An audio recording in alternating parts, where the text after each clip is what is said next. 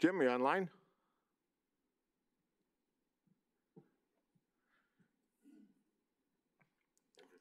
Okay. Well, Alderperson Perella. Alderperson Salazar.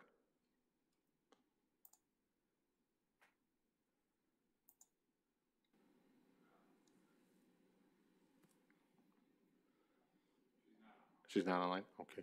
Alderperson Savaglio. Present. Okay.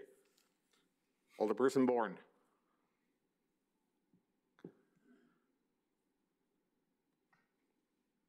Yep, there he is. Can you hear us, Jim? Jim? He's frozen. He's frozen. Looking very stoic. Okay. Is he on? Do we have a quorum? We have a quorum without him if we have to. But I'm sure Jim would like to be on it. He's here. Is it good? Can you hear me now? Yep, we got you. Can you hear me now? Yep, we hear you, Jim. All right. All right, good. Okay, we'll start out with the Pledge of Allegiance.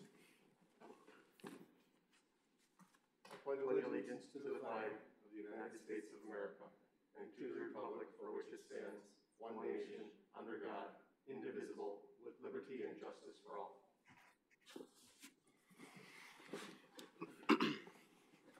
All righty.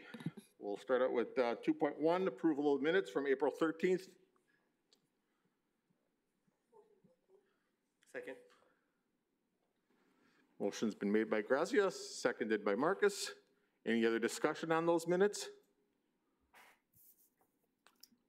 All those in favor? Aye. Aye. Aye. Any opposed? Chair votes aye. The minutes are approved.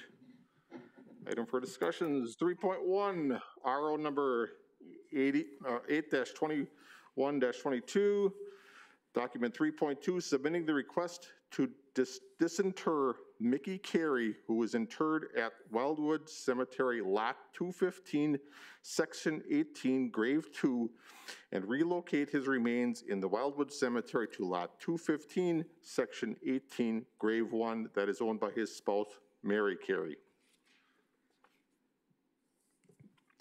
Director Beal. Thank you, Mr. Chairman. So what this is before you this evening, and these are very rare cases. I would have to say, I think in my tenure, this has only maybe happened a handful of times. However, what has happened is that as the information is described, is that when the person was buried in the lot, it was located in the lot next to the vacant spot, and it actually has to be shifted over so it matches with the stone and the inscription. So the reason it's before you is by ordinance, we're not allowed to make a correction without the committee's approval. So I just want to let you know, typically in fact, I'll be honest, and thanks to Thomas and his forthright and do research here, is he's the one who pointed this out to us. So what we're asking for is that basically you allow this correction to be occurred. And I'm going to defer to the Assistant City Attorney, Thomas Cameron, to correct maybe the action, because this really doesn't have to go to Common Council. This can just be handled at the committee. So I just maybe allow Thomas to explain the verbiage for the proper motion to make this correction. Okay, go ahead, Thomas. Thank you. So this actually is an item which can be done at the committee level. Normally, items are referred back to council for final action, but the way the ordinance is set up, this one is done at the committee level. So if the desire is to allow for the disinterment and the reinterment, our recommended motion would be a motion to approve disinterment and to allow disinterment to occur prior to October 1, 2021. And the purpose for that second piece is as the code is written, normally disinterment can only happen between October 1 and December 15th, unless there's special permission of the Public Works Committee. So by rolling that into that single motion, that allows the disinterment to happen as quickly as possible. Okay. I would make that motion. Second. There's been motion by Markets, second by Grazia. I have a couple questions. Sure, go right ahead. So, why do we need to approve this? Like, is there a reason in the statutes that this has to exist, or wouldn't, it feels to me like this is something that if there was a mistake made, you guys should be able to just fix it without coming to us. I would agree, but by the ordinance, the way it's written today, that this is the proper procedure for this type of correction and disinterment to occur. It's a practice typically. I mean, we do get requests for people to be disinterred and moved to other cemeteries, and it's a pretty disruptive process, so we don't take it lightly. So there was probably a process, that's why it had to come to this committee and just inform you of it. But as well, I'm going to also defer to Thomas on this, and he maybe can further explain some of the background on it. Yeah, and when Director Biebel was saying there've been, a handful of these, he's referring to the sort of the more traditional disinterment of someone was buried here and you've decided to move them to an entirely different cemetery, or there's some, more distinct movement going on here. What happened here, to even call it the exception that proves the rule is maybe going, too far. There isn't a process for, adjusting that staff level mistake. So we're dealing with it just like we would any other disinterment. Thank you. I've got a follow-up to that. Sure, go ahead. How was this mistake made, and what are we doing to make sure that we're not moving stuff around again? Correct. Well, we've put in some pretty good procedures. We have actual forms to be signed off by the funeral home as well as staff. And I can inform you that the person that took this order and expedited is no longer with our staff as we move forward. Thank you. All right, any other discussion on this? I have just one more question. Go ahead, Grazia. So the Mrs. Carey has to approve, right? The spouse has to Yeah, approve. the spouse is actually requesting that this be corrected. Yes, correct. Thank you. Okay. Any other discussion on this? All those in favor? Aye. Aye. Any opposed? Chair votes aye. That is approved. 3.2, General Ordinance 21-22, Document 6.1, an ordinance removing the one-way street designation for South 14th Street between Georgia Avenue and Broadway Avenue.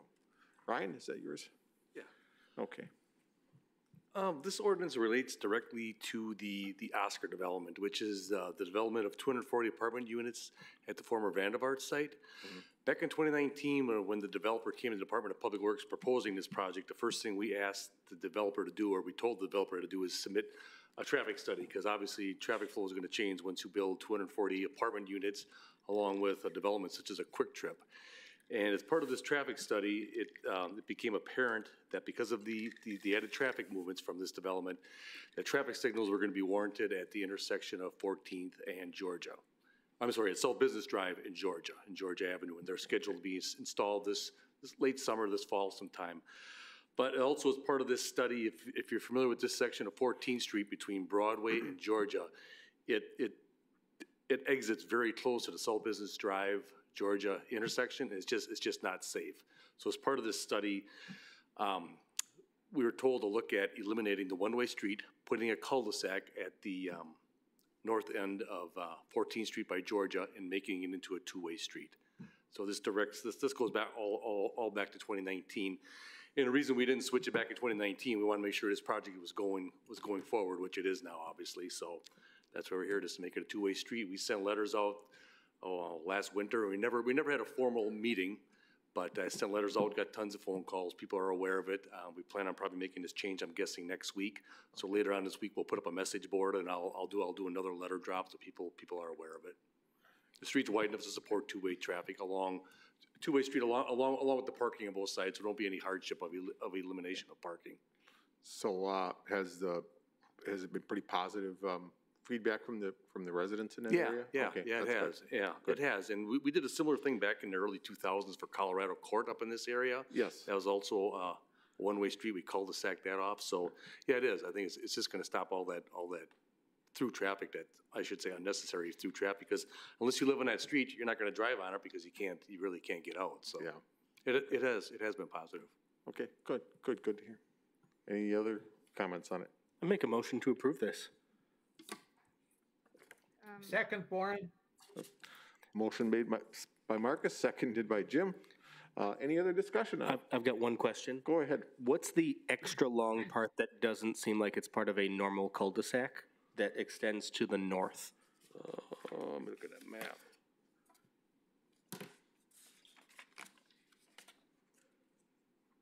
Oh, that's at the very end of Georgia Avenue. There's a business there.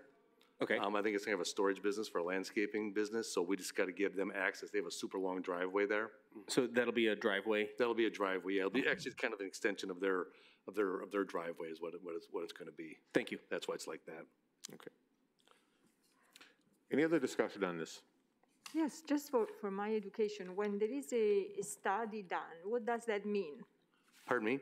When there is a study done, so there has been a study, right? So what does that entail? Okay, what they look at is say, okay, this development, this 240 apartment complex and Quick Trip, it's all fully built, and they have models. They have enough records to determine, okay, there's going to be X amount of cars during this time. It's a study. I guess it's a good guess on what they think the traffic flow is going to be through the course of a day. Yeah, with a lot of like the developments, they'll have certain generators of traffic. Right. They're going to say Quick Trip's going to generate, 3,000 vehicles per day between this time, and then the apartment complex will have a peak volume of exit based on the number of residents, and it's going to flow to. Some's going to go to Georgia Avenue, some's going to go to Broadway, and they'll model it as City Engineer Ryan has said. And based on that model, they'll say, okay, with the traffic, there's going to be delay now at Georgia Avenue. And it's going to be dangerous without traffic signals for that delay, for those vehicles to cross. Therefore, traffic signals are necessary. And when we put in the traffic signals to make the traffic signals work, the cul-de-sac needs to be put in so that certain turning movements, again, aren't being compromised and safety of traffic flow. So it's a lot of data that goes into these models. Very time-consuming in the model, and the report can be, the summary is pretty simple, but the data and the model and all the traffic data is very, very complex.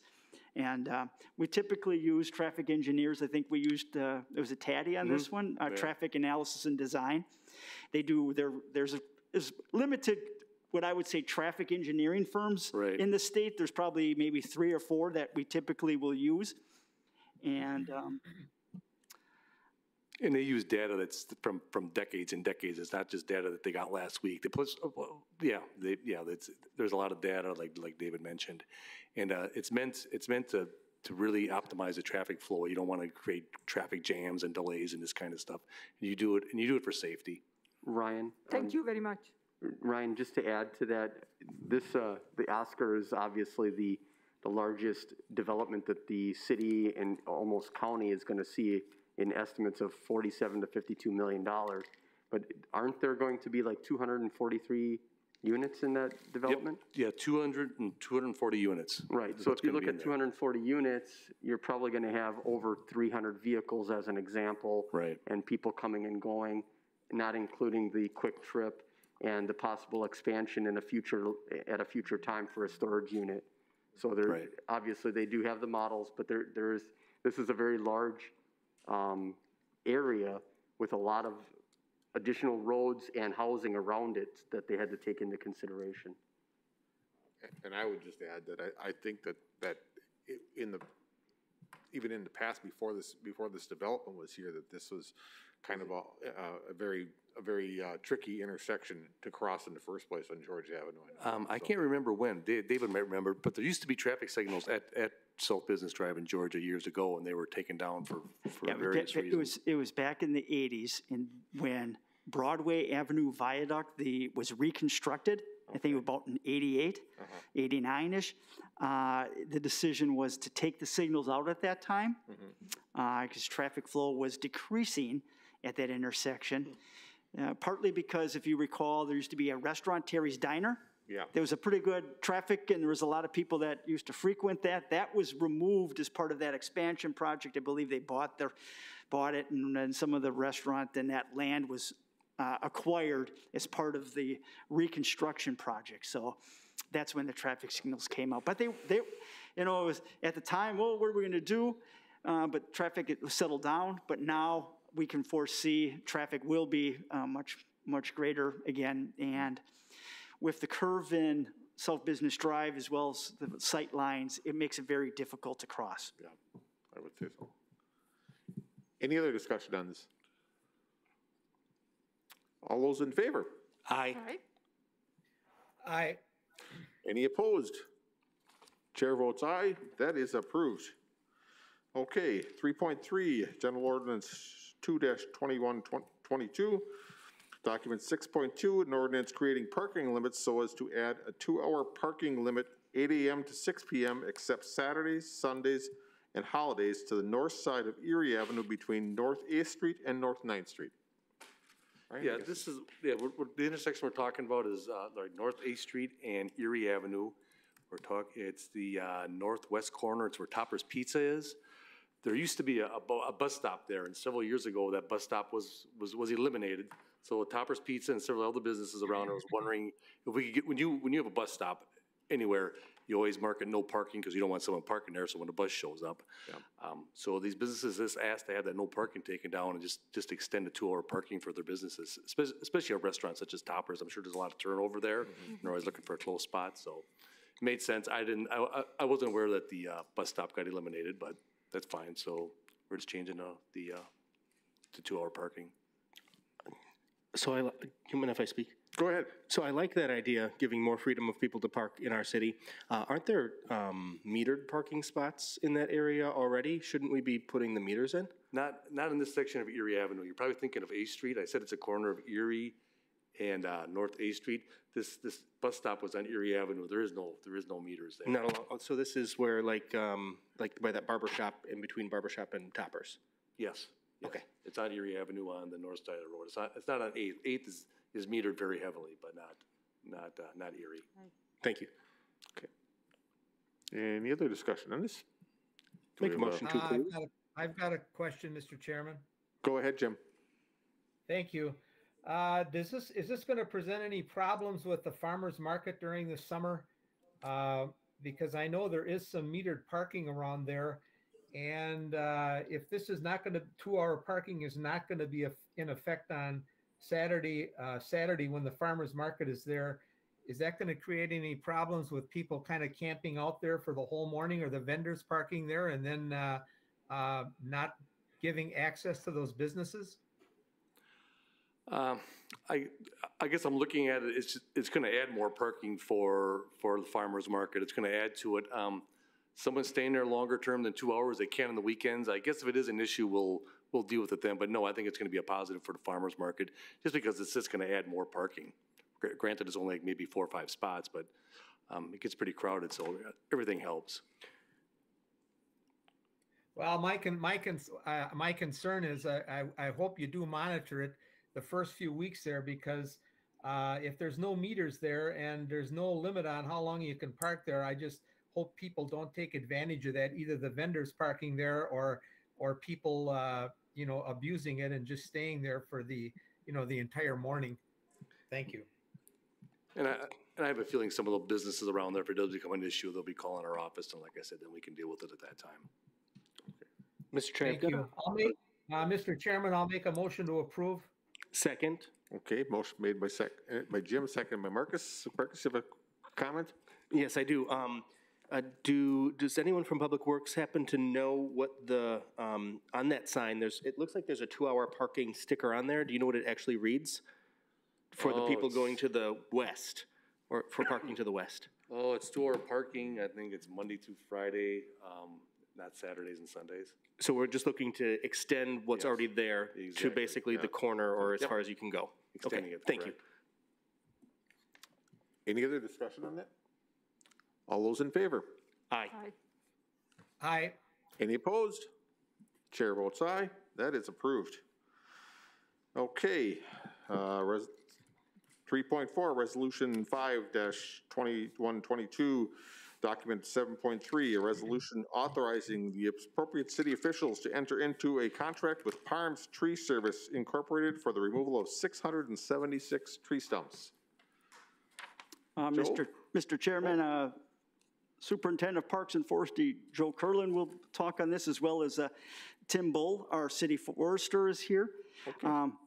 I guess if Scott you could put up the screen, at least for the laptop, share my screen. This just is a map of the stumps of the contract, as well as all the stumps in the city that need to be removed. And there's further clarification of what this contract will be performing, and maybe Tim and Joe could further expand upon this. Okay, go ahead. Right. I'll just run through the IFC, and then I'm going to get Tim up here to answer the questions.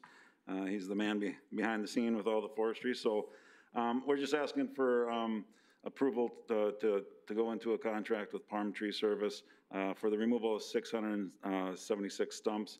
We have 2 capital accounts that we're using to do this. So our forestry management is set up in capital improvements.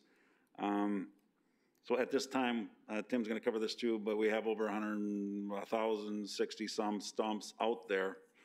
Stumps is just one of our things that we do for forestry management. Removals, before the ash borer even started, we were averaging right around 500 tree removals. And then with the management plan, we really had to bump that up to start getting rid of the ash. And as some of you will remember, that our goal was, with 5,000 ash trees out there, to treat half of them and remove half of them. And we are at that point now. I'm going to let Jim talk more about that. But that is a great huge first step since 2016. And we've always been able to handle forestry management for the most part within house, but within the last couple of years, we really had to start stepping outside, picking some contracting that we needed, either tree removals or stump removals, and this is just one of them, to get us caught up to where we need to be, where we can hopefully get back to that point where we can handle it ourselves. So we've made great strides. Tim and the tree crew, it's just, it's been great with our GIS. They've been able to, ask them a question, then they can tell you right now. Todd's seen it firsthand at a meeting where Tim just pulled it up right there. There was a question asked and could tell you everything about the tree the lady was asking about. So the management of our forestry, urban forestry, has been going real smooth the last few years. So we did have 4 bids. Wallace Tree Care, Parms Landscaping, Bruce the Stump Guy, Plymouth Landscape, and Tim's going to point out he put up 4 quadrants, and we bid those out separately, and Parms Landscape was the low bid on all 4 quadrants. So we're asking for the approval of $84,950 with Parm Landscape. Tim, you want to come up? Thanks, Joe. Yeah, the map, you can see the one on the right shows all of our stumps. The one on the left is the 4 quadrants that Parms is going to do for us, and hopefully with your approval. And they gave us a good price. It's very fair, in my opinion. And with those stumps done, those 676, that leaves us with about 400 currently. And our plan is to grind about 100 a month starting in May. And so by May, June, July, we'll have some more added by then. But by the end of summer, we should be, if Parms finishes up, we should be totally caught up on our stumps. And the reason we're so far behind was in 19, we stopped grinding stumps for the most part to get caught up on the ash removals that were standing dead. So now we're at a point where we want to get caught up with the stumps and stay caught up with the removals. And by allowing Parms to do this for us, that's gonna get us there. Any other questions? I just have a quick comment on. I'm glad to see that this come forward. I know that you guys have done a great job as far as removing the trees, and removing the trees is top priority, because a stump's not going to fall on a car. So I mean, to get the trees down was the main thing, and I think that the way you guys have handled this, I commend you on it. I think this is the way to go, and I'm happy to see this. Go ahead, Marcus. I'd make a motion to approve. Second, Warren. Motion's made by Marcus, seconded by Jim. Any other discussion? I have a question. I have a question, Mr. Chairman. Go ahead. I think Razia. I was just wondering, so is it possible to replant in the same spot where the stump is removed? To replant, yeah, many times we're planting trees in the same exact spot. That's correct, yeah. Thank you. Jim, go ahead. Well, I just wanted to ask if I could lobby to have that quadrant done that was done in pink there. That would be closest to my District 10. I prefer the green first. Let's flip a coin. Let's leave this one alone. Yeah.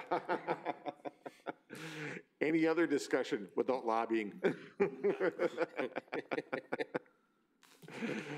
All those in favor? Aye. Aye. Aye. Any opposed? Chair votes aye. That is approved. Thank you. Okay, thank you, guys. Okay, 3.5, Resolution 6-2122, Document 7.4, a resolution authorizing the appropriate city officials to enter into a contract with Enterprise FM Trust and Enterprise Fleet Management Incorporated for the lease of vehicles, the disposal of vehicles, and the maintenance of vehicles, and the authorizing the city administrator to administer the lease program to the extent funds are appropriated. Is this yours, Todd, or is this? Oh, actually, David will start. David starts out? Wait, Okay. I can start out, Mr. Chairman, and then Okay. I'll defer to City Administrator Wolf here in a bit. But this is, as you probably are familiar with, this was presented in detail in terms of the program leasing of our vehicles for DPW, especially what we call as our light duty or small, mainly pickup trucks, vehicles up to 1 ton. So that's roughly between 50 and 60 vehicles of the fleet, large portion of our fleet. And quite frankly, not a portion of the fleet that got a lot of love or a lot of priority in the past because of other priorities with the heavy equipment that we need. And the heavy equipment is the much larger, more costly. So with City Administrator Wolf and the staff, we reviewed some of the proposals, and he brought this to our attention with the finance department in terms of the opportunity to lease. And quite frankly, we're very excited about the program because it will upgrade a significant portion of our fleet that is, again, as I mentioned, not an area that we typically upgrade due to priorities, as well as this will provide better fuel efficiency as well as significant cost savings. And we're excited about the project. It was also, this portion of this lease program also affects the capital moving forward. So when we talk about the capital tonight, the capital's built in that this lease is going to be going. So just wanted to let you get that thought in your mind. So with that, if City Administrator Wolf would like to add to the discussion, that'd be great. Thank you, Director Biebel. Yeah, I'm very excited about this. We've been talking about this for quite a while. This is an integral part to the continued growth and success of the city. If we all remember, as part of the state of the city, our number 2 area of concern was our fleet, our city fleet, and this takes care of that so that it also allows us to free up some of our general obligation borrowing that continued to happen year over year, because for those of you that remember, on a regular basis, we were replacing some of these pieces with general obligation debt, which means that we had 10-year loans that we were basically financing vehicles for. So I did want to point out the number 1 issue that's going to supersede all of this is that the vehicles are going to be safer. So we talk about cost, we talk about repairs, repair costs, things like that, but all of these vehicles will be new. So it's also going to look better for our constituents, because we're not going to be driving around in 15 and 20-year-old pieces of city utility vehicles. We're actually going to have new equipment on a regular basis. And this should be a self-supporting process and program. And it's going to be very exciting for us to do this. And it's already been taken into consideration with our capital improvements program that you guys are going to look at in just a few minutes. So thank you.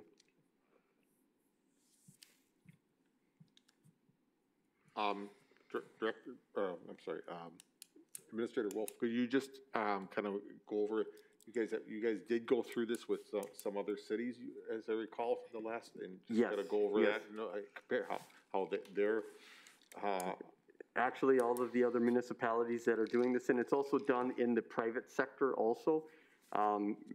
What happens is vehicles are replaced on a 2 to 5 year program, depending on market, depending on usage, depending on demand. And what will happen is the enterprise group will actually work with our I believe it's Rick Nye, he'll work with them directly. And it's really a hands-off operation for us. We've outlined the vehicles, and it's 1 ton or less.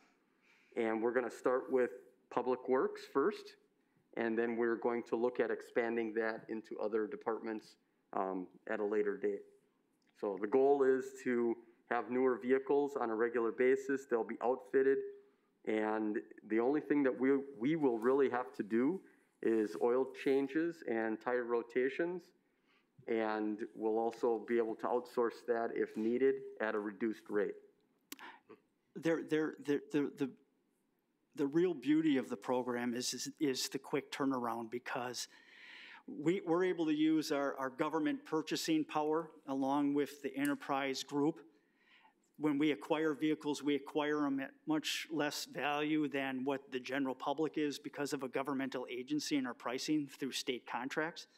But by quickly turning the vehicles over and reselling them, we actually should make money towards the value of our program and build value and equity to help fund this on an ongoing basis versus going out into the market and borrowing funds to acquire vehicles. And you could always say, well, why aren't you doing that today? Well, we just, the logistics behind it and the management of that type of program, working with a vendor that is in that program and in that resale market, in the rental business and leasing business, it takes a tremendous amount of burden off of our shoulders, as well as upgrades our fleet. So again, excited about the program. And all the work, again, with our assistant city attorney, Thomas, working through all the agreements and making sure that the city is protected through this. We're excited to get going. And timing is of the essence, because we're placing orders right now because the 2022 models are coming online. And that's what we're looking to get in and get our order in early so that by late fall, early winter, we'll have our fleet coming in. any questions from anyone here? I've got a few questions. Go ahead. So I have been poking at the maintenance agreement, and Administrator Wolf had mentioned that the oil changes are our responsibility, but it looks like they're supposed to be covered in the maintenance agreement. If I could get a little bit more understanding of that, and there's a lot of fine print here, so I'm going to default to the lawyer in the room to tell me, is this a good deal? And Thomas did a fantastic job arm wrestling with Enterprise. So if you can imagine, Enterprise is a very large company, but Thomas did a great job putting them in check and holding them in the corner. Thanks. There is a lot of fine print. So there's a maintenance agreement. Under that maintenance agreement, oil changes would be included. There isn't the requirement that we enter into a maintenance agreement with every vehicle. So that's an option, and based on cost, that may or may not make sense for any given vehicle. Mm-hmm. So in terms of whether that will make sense is truly going to be that case-by-case basis. Gotcha. Thank you. Is it a good deal? I think it was Administrator Wolf who pointed out that everyone who seems to have done this has really positive things to say. It's weird to get 100% of the people you talk to say nice things about almost anyone. So I think that gives a lot of comfort, and the cash flow projections I think, sort of speak for themselves directionally. Not a legal answer so much as. Well, thank you. And then I have one follow-up for the Public Works staff. So if we are truly not taking care of the vehicles we have now that are under a ton, what's the operational thing going to look like when we have to, do we have to take the vehicles to a place? Does somebody come and pick up the cars for their oil changes and other stuff? How is that going to work? Well, we actually do take great care of our vehicles, and it is a burden because we have the average age of our fleet is 12 plus years old. We have some trucks 20 years old for pickup trucks. So we're doing the maintenance on them. This will actually alleviate some of it in terms of some of that ongoing preventative maintenance where we'll contract some of that out. Mm-hmm. Yes, there is a little logistical maneuvering, but we have picked a vendor that's relatively close to our shop. So we don't think there should be a lot of time and delay in terms of that transfer back and forth. And again, it's on we're going to analyze the fleet and look at those vehicles that are used frequently, that will be on that aggressive maintenance schedule, and others that, quite frankly, there are seasonal aspects to some of our trucks. And those might not get as much, let's say they're not going to be maintained on a quarterly basis, it might be on a semi-annual basis. Mm. A good example is when you have older equipment, the older equipment tends to need not an oil change, but a lot more of other things that are timely and more, take more time, take more cost. And this program is going to help alleviate some of that burden of the old equipment by, because we'll never have it long enough to have to worry about it. And we'll have warranties on all of our new vehicles. So if something does go sideways, it's somebody else's problem. Understood. I guess my question was too vague. Are we going to send a dude to a dealership, or is somebody going to come and pick up the car? Yeah, what we'll do is we'll actually drive the vehicle to a vendor that will do the oil changes and maintenance for us. And then when it's done, either it will be dropped off or we'll have to send someone to pick it up. Thank you. I have one question. I have a question, Mr. Chairman. Okay. Hold on one second. Grazia has one first, and then you'll be second. Go ahead. Okay. Are we going to save money versus the previous? Yes. Thank you. Jim, go ahead. David, have you heard anything about availability of vehicles? I went by a local car dealership. I go by it quite often. I won't mention the name, but their inventory of new vehicles is probably 50% or less than what it usually is. Is Enterprise going to have any difficulty providing with the vehicles that we need because of the, I guess, what is it? They can't get the circuit boards or something that they put into these new cars or the computer chips. Is that filtering down into the truck world? Very much so.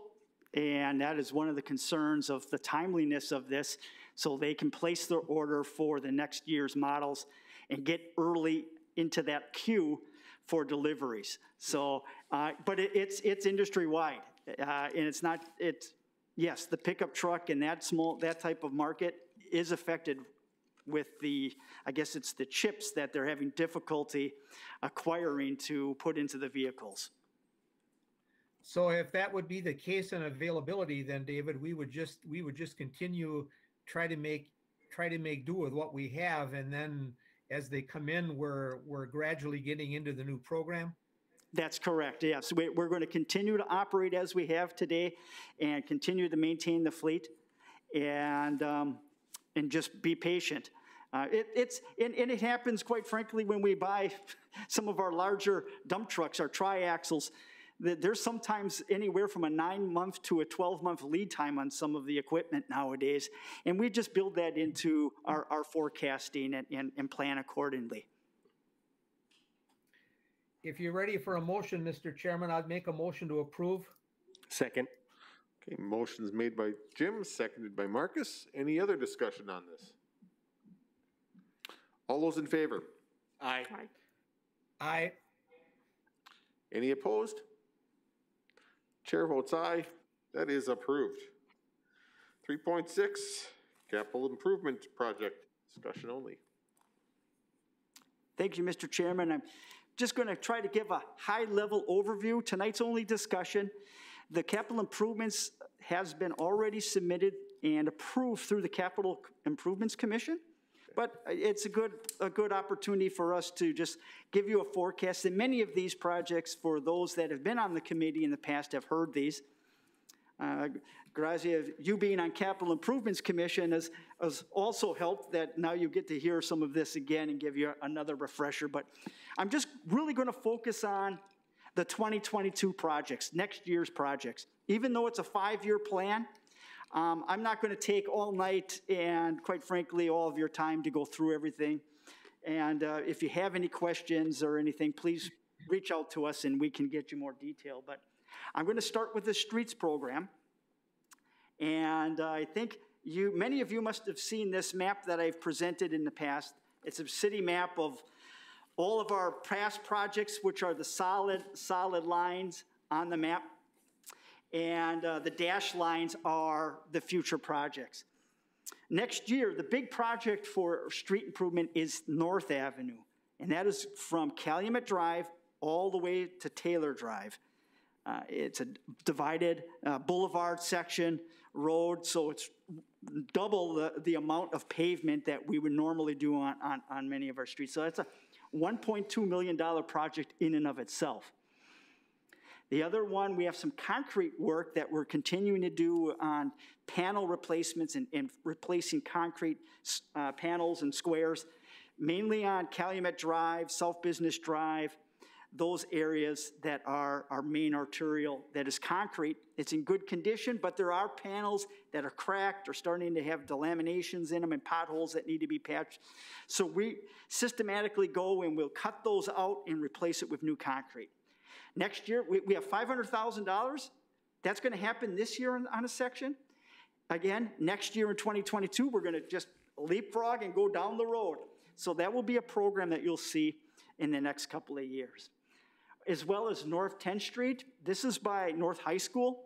If anybody has gone by the cemetery or North High, there's very, very bad pavement panels that are just beyond resurfacing. We've attempted to resurface it over the years.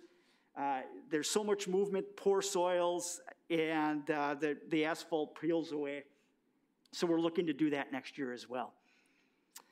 In addition to that, the other big project would be St. Clair Avenue. It's a neighborhood revitalization project between North 9th Street and North 14th Street. So those are the street projects for 2022.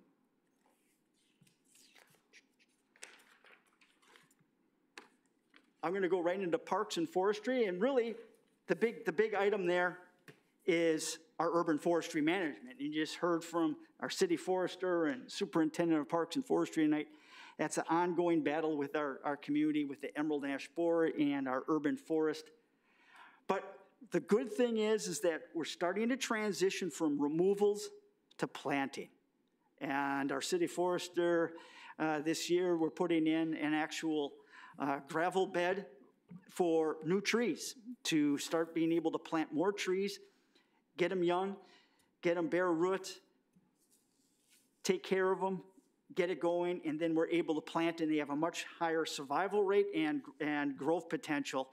And it's an exciting proposition. We're working on that and we're utilizing, actually, quite frankly, part of the old police impound that was behind our service building, which is now located. We were able to work with the police department, move their impound area out from the service building over to the police station.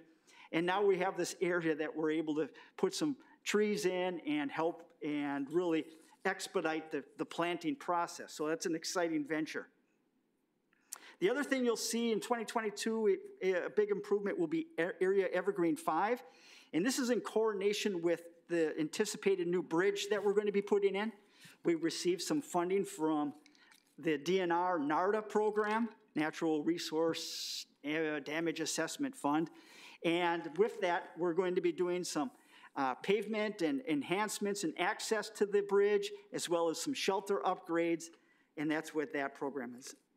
In addition, you see we alternate between parks and buildings and grounds. Our ADA, Handicap Accessibility Program, that's an annual $250,000 allotment.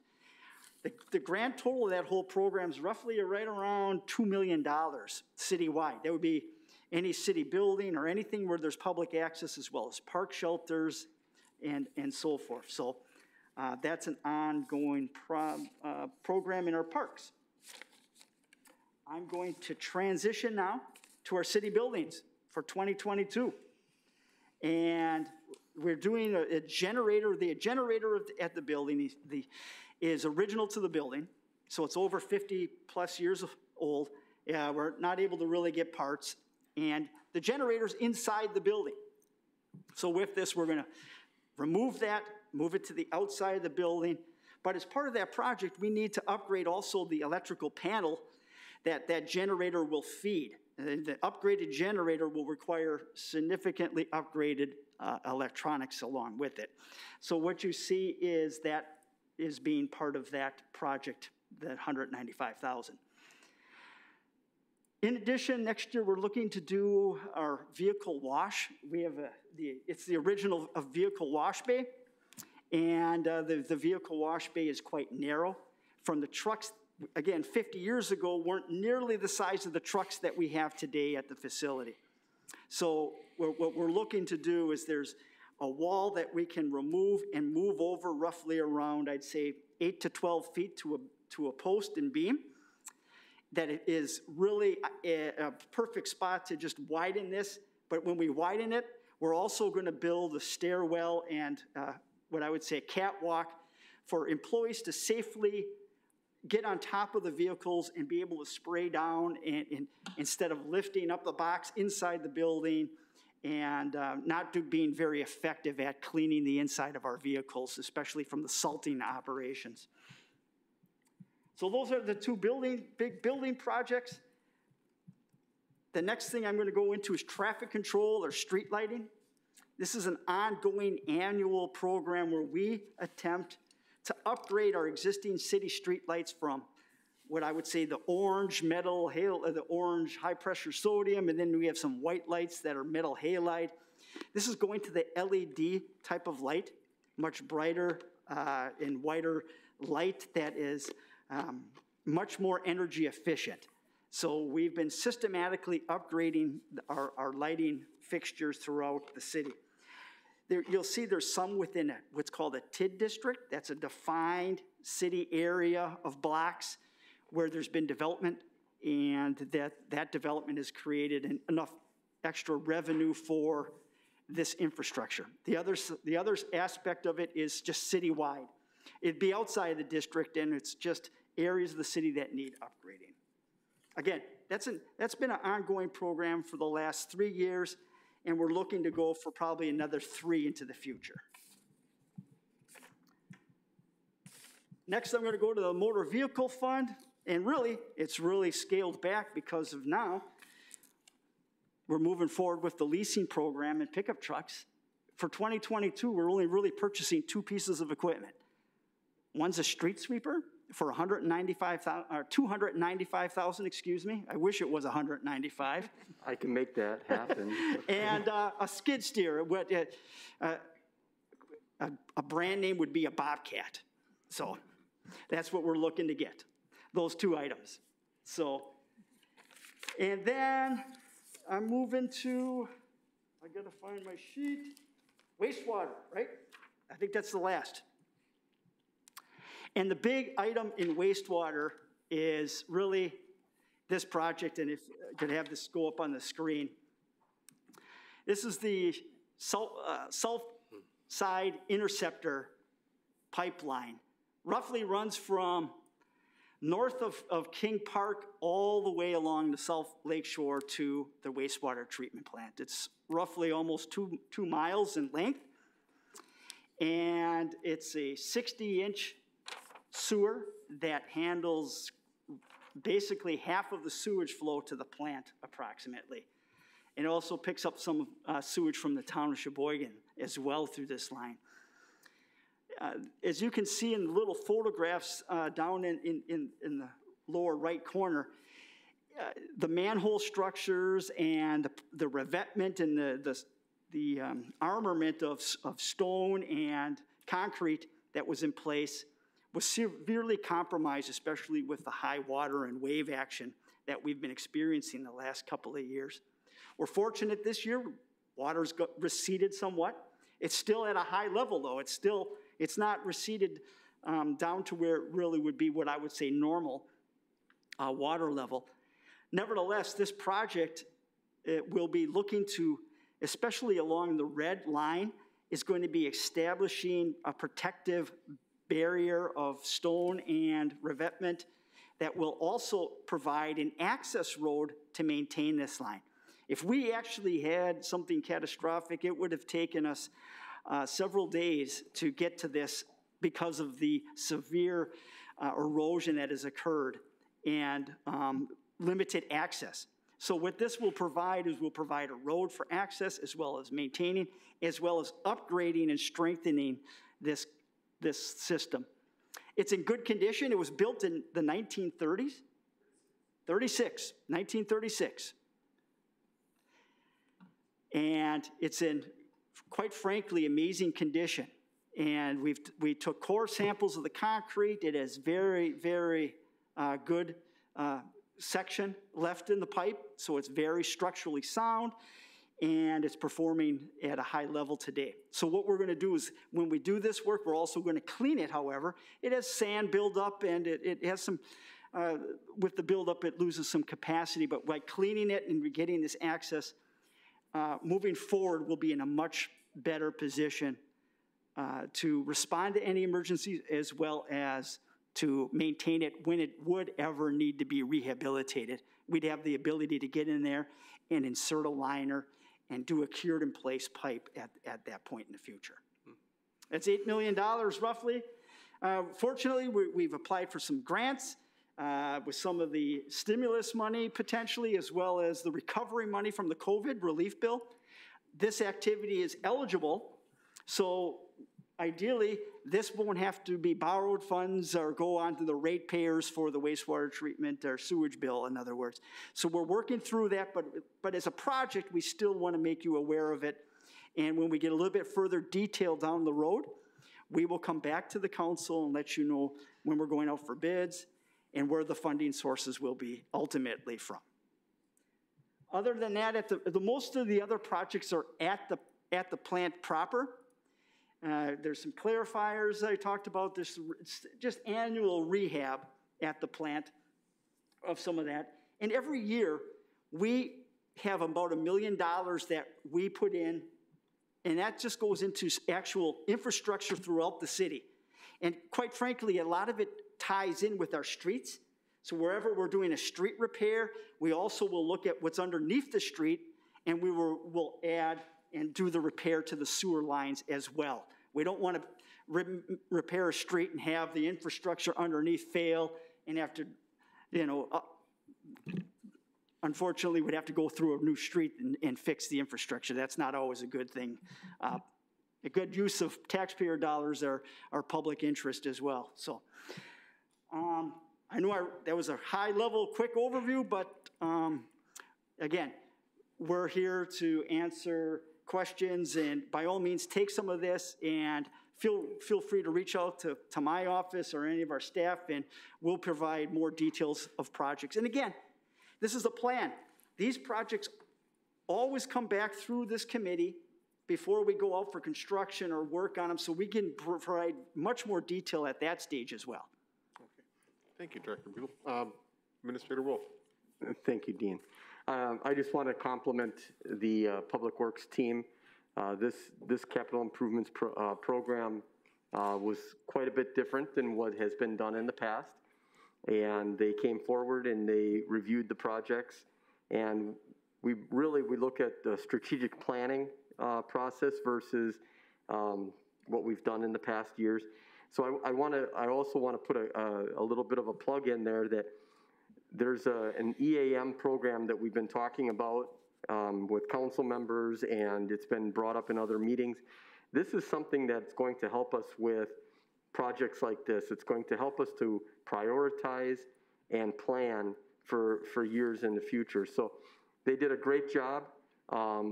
When Director Biebel was referencing some of the grants and upcoming funding, there's the American Rescue Plan, where they call out that the only infrastructure that money can be used for is wastewater, water, and broadband.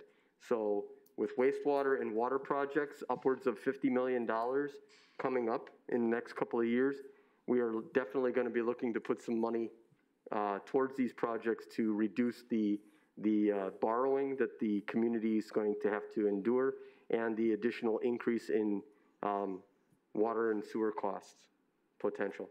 So again, great job, everybody, and thank you. Thank you. Anyone have any questions for the director or Mr. Chairman, I have a question for the administrator and then also possibly David. Todd, yesterday it was announced, came down the pike of all the various millions of dollars that communities are going to be receiving from the federal government, and Sheboygan's share of that is going to be $22 million, and I believe it has to be spent by the end of 2024. Are these the dollars that you were just referencing before, or are these any dollars that may filter down into the world of public works and the water utility and our wastewater treatment plant? Thank you, Alderborn. These are the American Rescue Plan dollars. The city of Sheboygan, because of the position that we're in, we are actually getting 22.8 million. It'll be 11.4 in each trek. So we will be getting 11.4 this year and then 11.4 next year. That money is actually coming theoretically this May already. So we are scrambling to make sure that we cross our T's and dot our I's.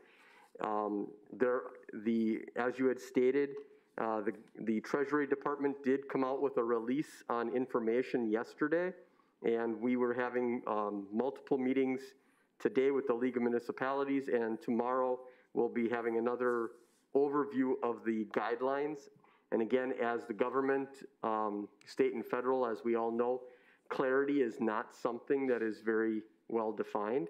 So we're still working through what we can and cannot do. But as I had stated before, the number one thing that was called out as far as infrastructure, the only thing that as far as infrastructure that the monies can be used for is wastewater, water, and broadband. Broadband is a big issue. The county is receiving $23 million, and they'll be focusing on broadband in some respect. We're also going to be putting the monies towards social development as far as business relief and constituent relief at the lower economy levels. But we also have to remember that we don't want to have start programs that the state is going to be rolling out also. So the state of Wisconsin is planning on rolling out millions of dollars into municipalities, and we don't want to be having the same programs. The other thing that I do want to point out is that there's still in process a potential infrastructure relief bill, and that will actually be something that we can seriously focus on projects that are in process, that are shovel ready, like our water and sewer, but also potentially roads and bridges.